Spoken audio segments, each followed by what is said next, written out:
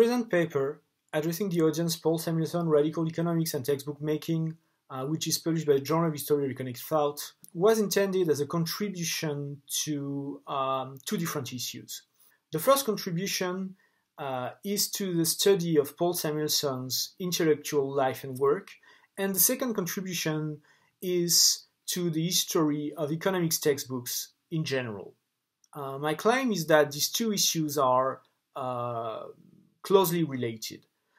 In the case of Samuelson, that making the textbook played a central role in his academic life, and that writing it was a way for him to be relevant on topical issues and to deal with social and policy problems. I had already dealt with this in a previous paper which I published a few years ago in History of Political Economy, and in that paper I studied the making of the first edition of the textbook in the late 1940s. At this time, Samuelson was under attack from conservatives who were claiming that Paul Samuelson was a sort of communist. And Paul Samuelson's defense against these conservatives was to argue that his position was a middle-of-the-road position. This middle-of-the-road position for Samuelson means two things. First, it is a reasonable position between extremes. And second, it is the position of the expert, the mainstream economist. And Paul Samuelson strongly believes that a true scientific position should be reasonable in some way, that it should always ponder arguments that are made by ideological extremes. The present paper deals with the way Paul Samuelson tried to maintain this middle-of-the-road position against a new generation of critics in the late 1960s and early 1970s. This new generation of critics was made of younger people.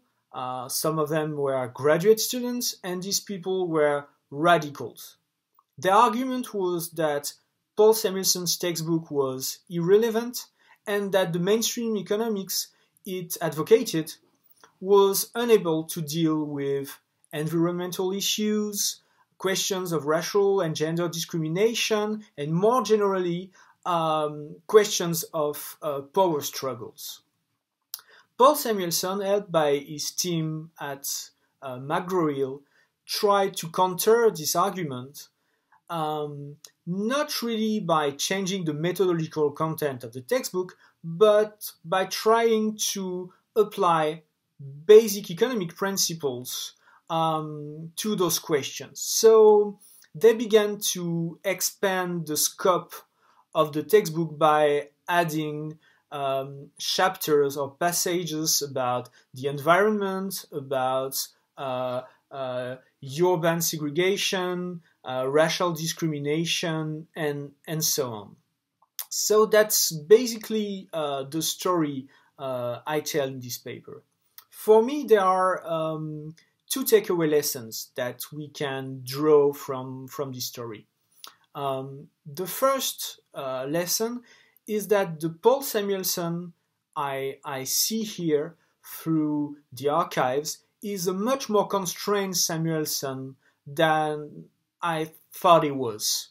I thought that Samuelson in the mid-1960s, as an established scholar, was able to pursue any sort of interest he liked.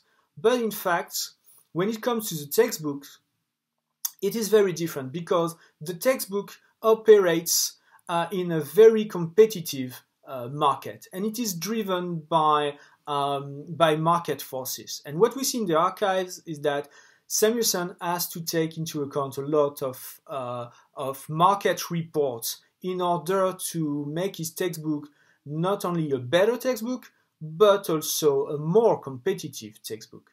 So I think that's one of the lessons.